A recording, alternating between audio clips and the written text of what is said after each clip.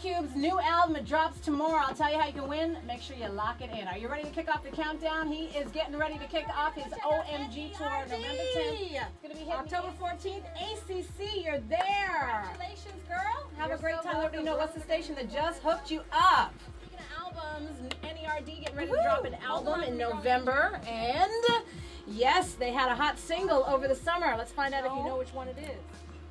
You didn't hear the beginning of the countdown? You're horrible. What's it called? No, it's not called Shoot.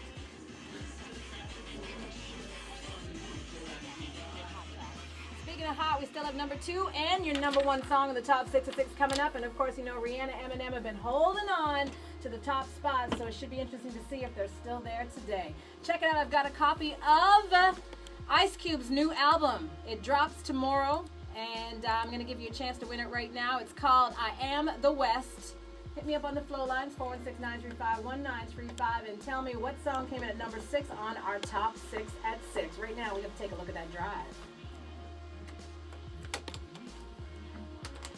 Swipe your SO Extra card and earn double points on eligible purchases of participating SOs.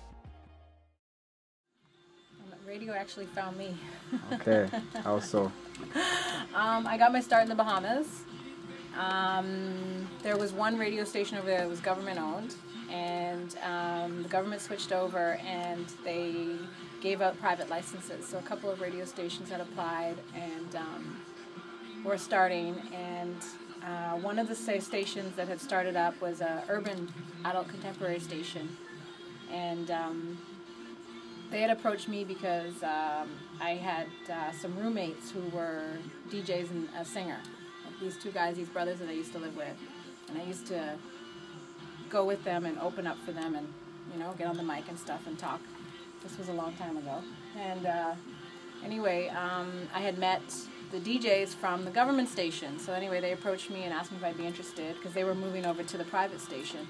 If I'd be interested in radio. So I was like, I don't know, sure, why not? So I did a 2-week test and they hired me, and I worked there for about 6 months.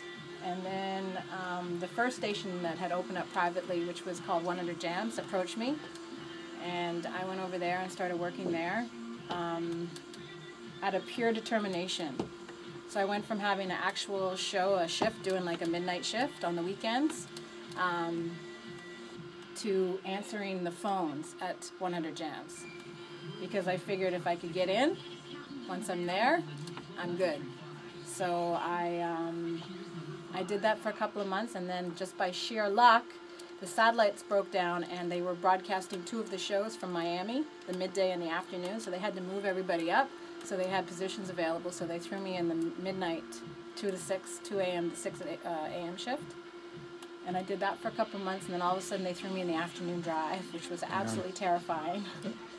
And then I got thrown into the midday, and I was in the midday from 1995 until I moved here to Toronto, 2007.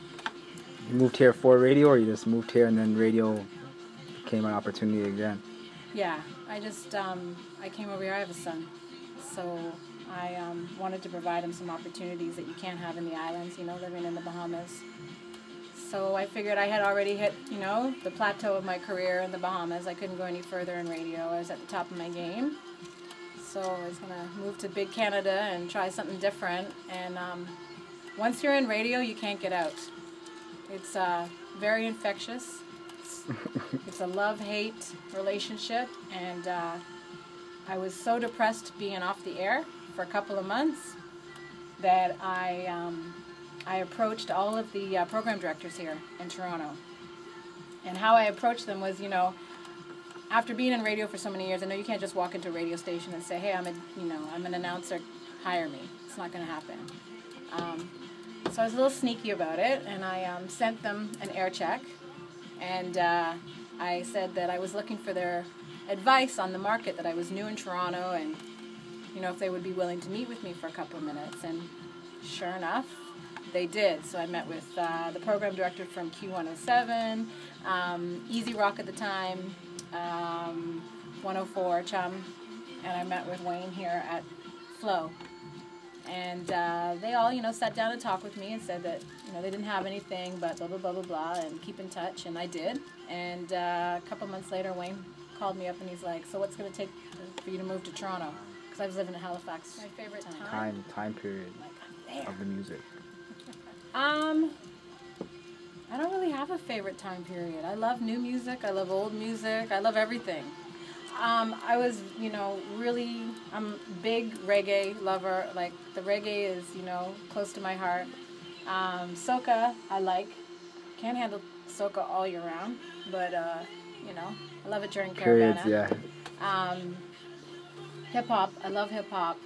As far as the old school hip-hop, I'm just being schooled on it because I was never exposed to it. But honestly, since I came to Toronto and I came on the radio here, it was really exciting for me because, you know, I'm hearing some new music that I've never heard before because I've already been exposed to all of the, really have amazing talent. Very talented. What roles do the DJs, promoters, radio hosts as yourself play in helping to brand these artists and give them that exposure? Oh, huge. Huge. First of all, if your song, if a DJ doesn't play your song in the club, people can't hear it. If a radio announcer doesn't talk about your music and bring attention to it, it's just going to get played and probably passed over. No one's going to know who it is. And that's something that I really made a point of doing when I came here because, like I said, I was so excited about the music when I was hearing it, and it's like, oh, who's that? You know what I mean? Like, some artists that really jumped out at me when I first came here was Kim Davis, Jay Diggs, JD Era. Those are the first ones that I remember hearing and then trying to find out about them. You know what I mean? And, you know, you'd ask around, you know, who's that artist? And people were like, oh, that's so-and-so, but do you know anything about them? Well, not really. So what I did is I made a point of trying to find out about them and researching so that I can share that information with my listeners to get them as excited about the music as I was. Because I was excited about the songs, you know? And I think that's really important, and that's how you can help brand an artist. I get to play music all day. My job's a party. I don't have to sit behind a desk. I'm my own boss while I'm on the air for 4 hours, you know. And it's also therapy for me, you know. If I'm having a bad day, I have to forget about it because I have to make sure that I come here and give you 100% because there's people out there that are having a bad day, and my job is to make sure that you have a good day. So I can't have a bad day. So it works for me in that sense.